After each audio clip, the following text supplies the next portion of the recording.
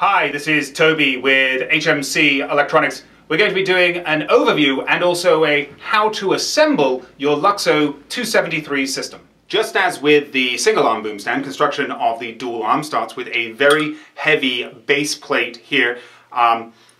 Just to note, when you're assembling your vertical post, and we went over this before, when you're assembling your vertical post, hang over about 1/3 of the heavy base plate, not too much so that it drops on your foot. Hang over 1/3 of the base plate, take your 3 set screws, drop those in with the washers, and then screw on the vertical post. You're going to find this to be the easiest way to assemble the post. So I'll just drop these in and then we'll come right back. I've said it before, I'll say it again. The Luxo boom stand microscopes really are the quickest and easiest to assemble. So your vertical post came with this locking collar already attached. Purpose of this locking collar, you'll see that when we actually get the whole thing set up, but just leave it where it is. It belongs there. So here is your dual arm. Everything is completely assembled already. There is nothing you need to put on it. Again, if you look at the single arm boom stand, that cross block came assembled. It could be removed, but on cheaper microscopes it often is not assembled. On the Luxo unit, pretty much out of the box. This is about all you're adjusting right here, and you're good to go.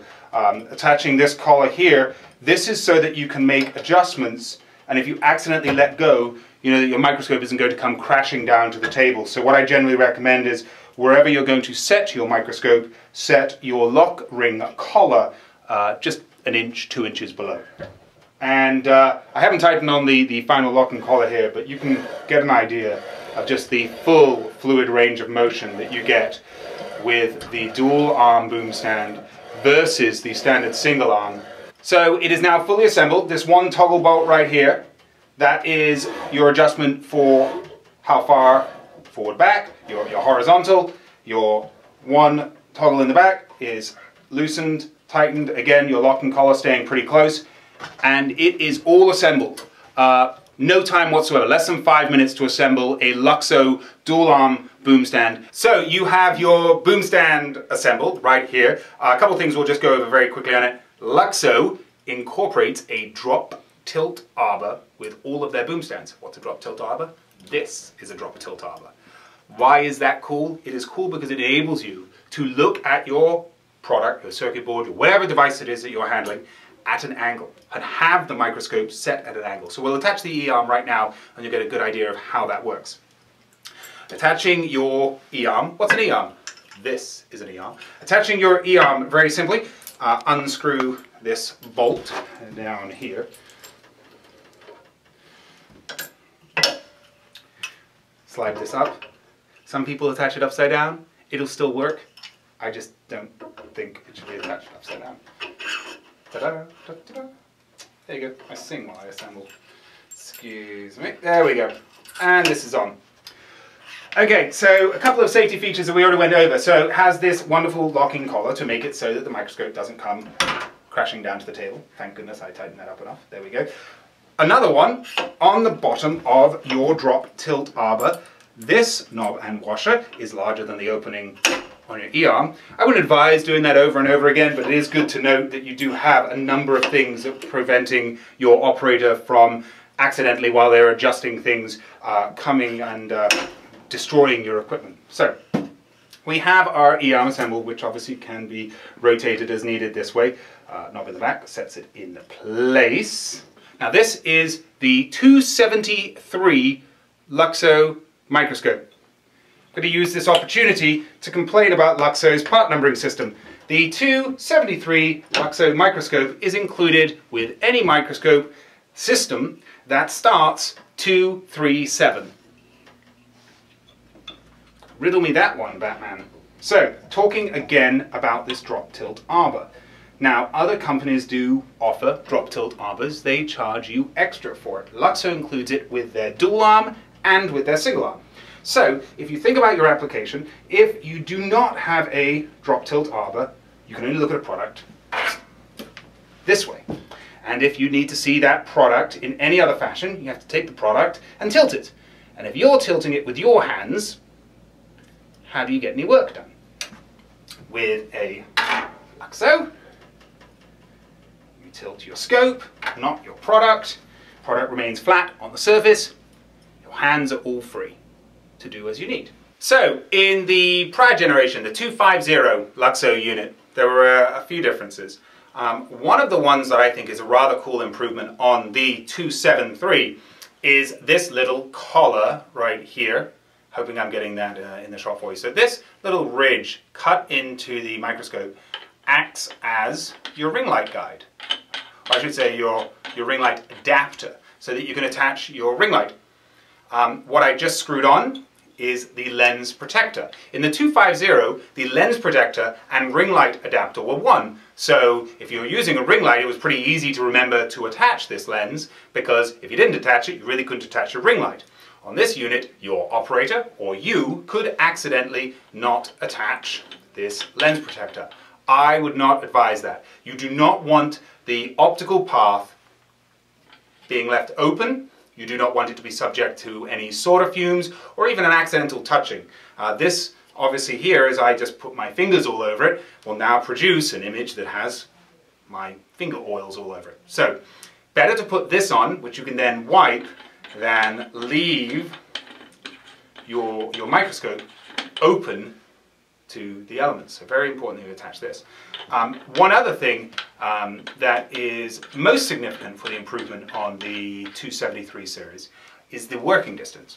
Standard 273 without any 0.5x reducer lens, or an auxiliary lens as it's sometimes referred to, has a working distance of 4 inches.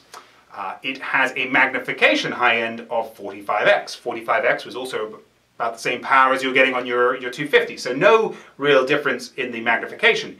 That working distance though, if you add an auxiliary lens, or add a reducer lens, part number 23750, that's right, I go home and I memorize all of these. 23750 will cut the magnification range down to 22.5, which is still way more than you really should be needing for a electronics application. 22.5x, you have got 8 inches of working distance, loads of working distance to get a soldering iron under there. I don't know, what else would you get under? Soldering iron, you could probably get a wrench, plumber's wrench, hammer, whatever you need to get. There's just loads of working distance, and that's a huge bit of difference. That 8-inch working distance really sets this unit apart. You're not hunched over as you try to do your inspection. You've got plenty of room to sit back and see nice and clearly what you're working on. So let's finish up assembling. Okay, so I have now attached the 23750, kept my grubby little paws off it, so I've got a nice clean image. Set screw holding this in place, drop in my super wide field lenses so that I can see a super wide field. And now, when you are setting up a microscope, gosh, I don't know my answer, there we go. When you're setting up a microscope, there is something called parafocalling of your microscope.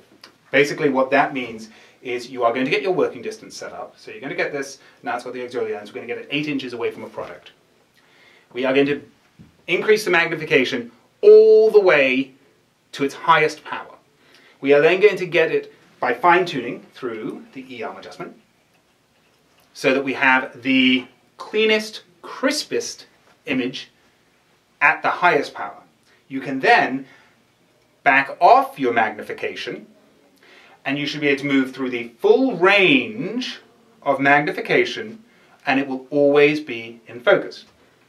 Here's what we see people doing. They get a microscope, set to the lowest setting, set it to the lowest setting, they try to get it in focus. It's in focus at the lowest setting. Then they dial it up and it's out of focus and they make a small change. And then they dial it down and they make a small change. Parafocalling is the way to go. We're going to attach the standard Luxo fluorescent ring light adapter. Luxo also has a beautiful LED light as well. I'm sure Ariel will add that somewhere along the bottom of the video, in a pop-up window or something like that, which is absolutely beautiful. But we're just going to attach the fluorescent, which I will say they put out a very nice fluorescent light. It gives off A lot more light than those $99, $75 fluorescent ring lights that seem to be on every website right now. So I'm going to set this up, and then we'll figure out a way that you can see what I'm seeing through the eye ports. One last thing, these turrets here, as they adjust in and out, that is for your interpupillary spacing. Each operator obviously is going to have eyes slightly different spacing apart. As you adjust these turrets, that's what that's for. So that's for your operator comfort. So here we go.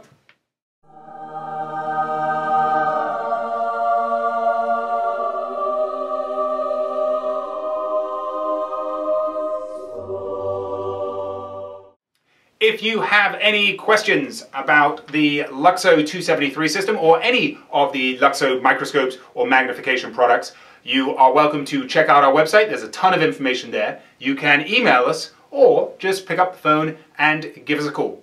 Thanks for watching and happy soldering.